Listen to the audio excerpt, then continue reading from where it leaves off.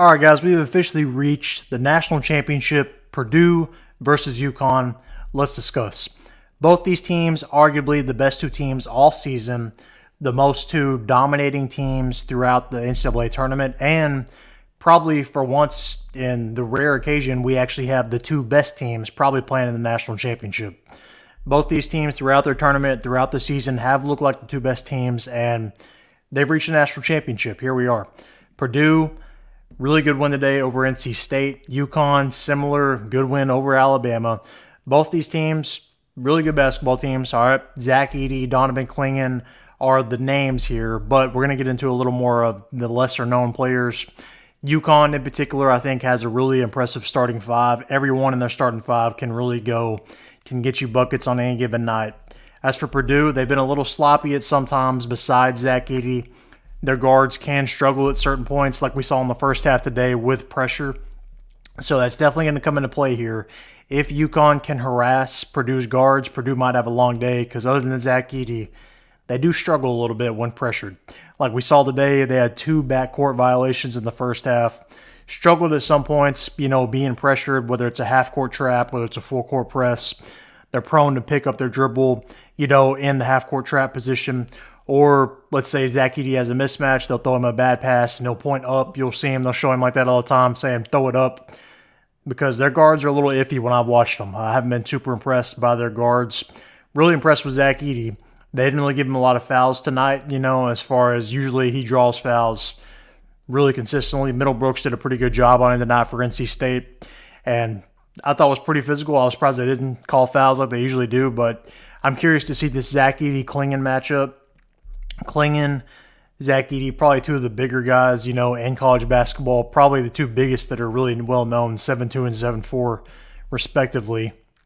But UConn, other than Clingan, they actually have a lot. Like, for example, Purdue, Zach Edey, he stays in almost the whole game, and he is their game plan. Now, they do have shooters around Zach Edey, I will say that. Smith, Lawyer, they can both let it rain from outside, but if they can't break the press, it doesn't matter, okay? Like, for example, we saw a couple times tonight as well. They would double down when Zach Edey got the ball. He would look across, swing it out to the wing, the corner, and hit an open three.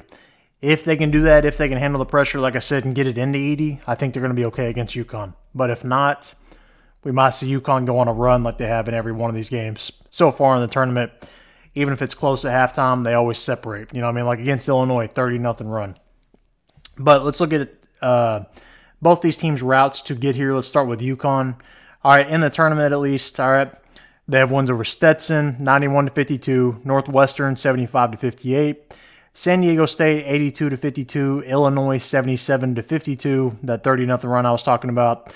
Then today versus Alabama, 86-72. I know it was closer at some points, but even though Alabama led at certain points in the first half, I don't think this game was ever really in doubt come second half. With UConn, even if it's close, what it's really going to come down to is with 10 minutes left in the game in the second half, is this game still obtainable or close or not? If it's not, if UConn already went on that run, well, it's game over. As far as Purdue is concerned, looking at their tournament resume, all right, win over Grambling, 78-50, win over Utah State, 106-67, Gonzaga, 80-68, Tennessee, 72-66, NC State, 63-50. Now, I did see a stat today during the game of UConn. It said when they've held their opponents to under 50% shooting, UConn's 35-0 on the year. When their opponents have shot over 50%, they're 0-3 on the year. So that's really the key here. Can Purdue shoot over 50% or not? And that's probably what it's going to come down to. I think this is going to be UConn's most, I won't say impressive game, but most challenging game of the tournament so far. I think it's going to be their closest game for sure. I think Purdue can play with them. Now, like I said, I'm a little skeptical on Purdue's guards. I'm a lot higher on UConn's 5 in their depth. If they can somehow get Clingan in foul trouble, I don't know if they can or not.